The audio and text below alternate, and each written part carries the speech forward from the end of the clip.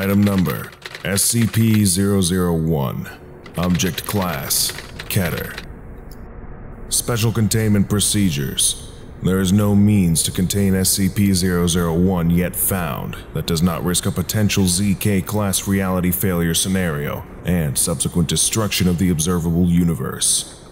Current procedures are limited to the absolute containment of information regarding SCP-001. No data regarding the nature or description of SCP-001 shall be provided to any personnel, with the sole exception of the senior member of O5 Command. All data collected in regard to SCP-001 shall be stored in encrypted form with the decryption key split into thirds. Each member of O5 Command shall memorize 1/3 and only 1/3 of the decryption key. Data shall only be decrypted on a network-isolated eyes-only terminal to be read only by the senior member of O5 Command, and then only after unanimous consent of O5 Command.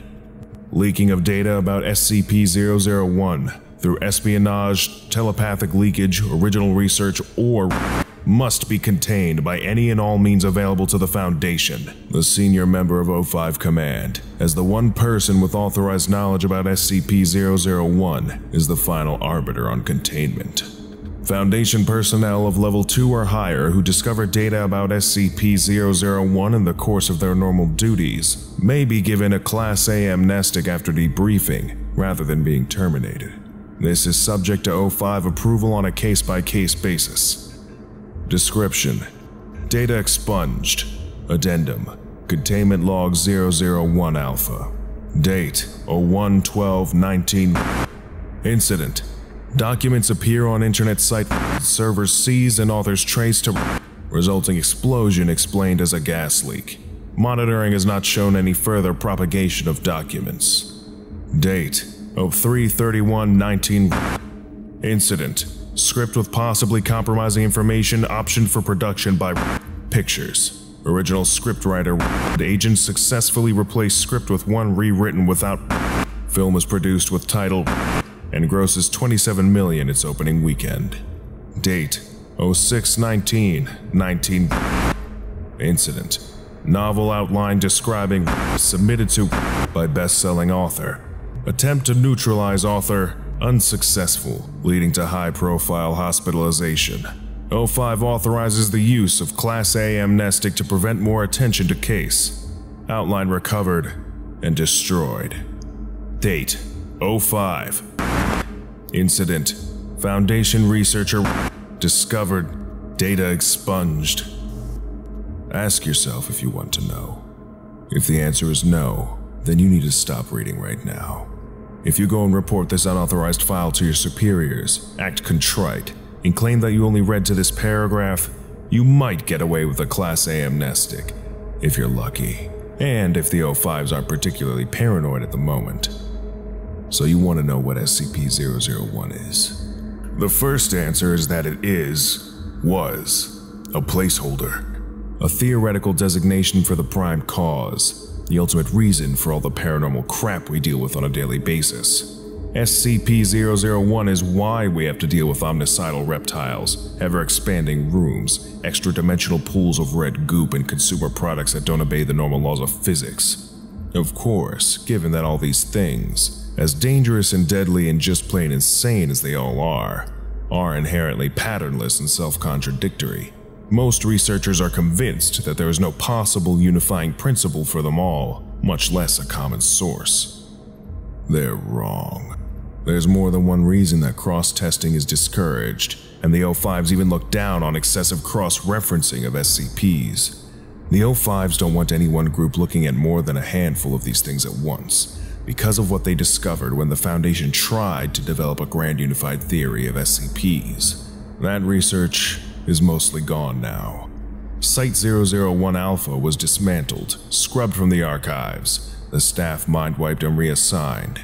No one left but me, and I wouldn't know anything if it wasn't for my habit of not trusting the Foundation servers, and having my own hidden personal archive the O5s missed in their panic. I was a data analyst at Site-001 Alpha. Note to O5 Command: don't bother looking for me.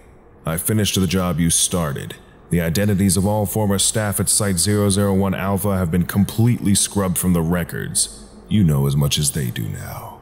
And I participated in the first and only attempt to consolidate all Foundation data on all SCPs.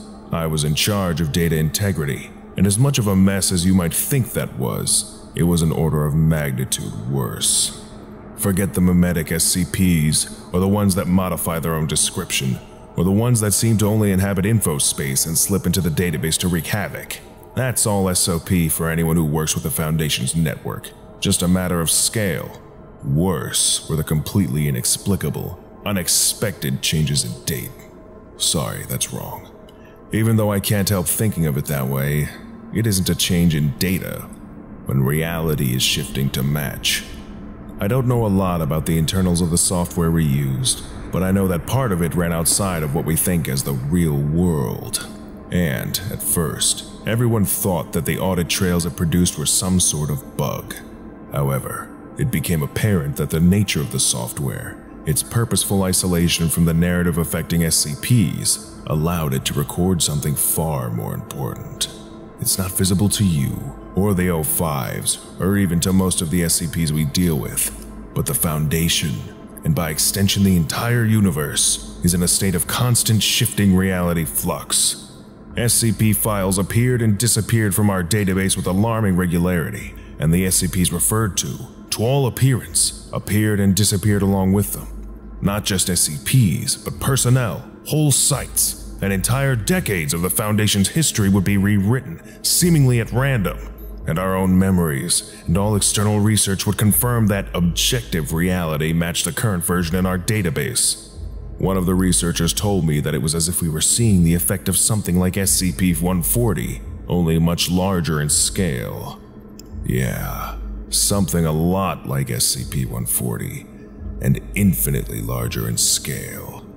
I don't know who did the analysis, and if I did, I wouldn't say. She's probably a lot happier not knowing about her own discovery, but she looked at what vanished and what appeared, and what subtly changed in the records, and she found the pattern, the drift toward darkness, toward narrative coherence, toward a plot. Everyone who works any length of time at the Foundation knows the universe we live in is a seriously f***ed up place. Those of us who still believe in God tend towards serious ambivalence about his handiwork. But we found out that there is a God, and it is SCP-001. And it's a bunch of horror writers. Addendum: Emergency Containment Protocol ZK-001 Alpha, 05 eyes only. Enter decryption key. Decryption key accepted. Note: Containment Protocol ZK-001 Alpha carries a non-zero risk of creating a ZK-class reality failure scenario. Use should only be authorized in an attempt to mitigate an end-of-the-world scenario or the imminent destruction of the Foundation. Research at Site-001 Gamma has conducted narrative analysis on SCP-001's changes to the observable universe. Conclusions are that SCP-001 consists of multiple entities showing cognitive patterns that are indistinguishable from human, and that these entities are therefore susceptible to mimetic effects.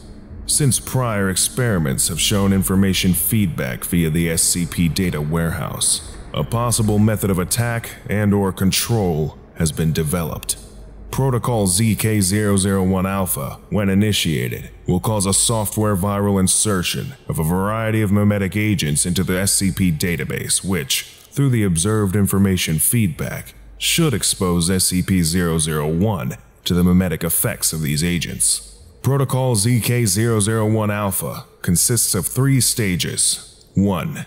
Mimetic agents inserted to promote calm and/or well-being. 2.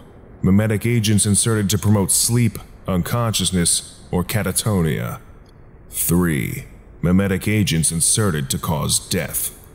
Given the nature of SCP-001 and our limited interaction with it, it is not possible at this time to safely test Protocol ZK-001 Alpha, and it is unknown if the universe can continue to exist without interaction with SCP-001.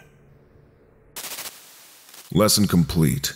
To continue with your orientation training, subscribe to SCP Orientation right now.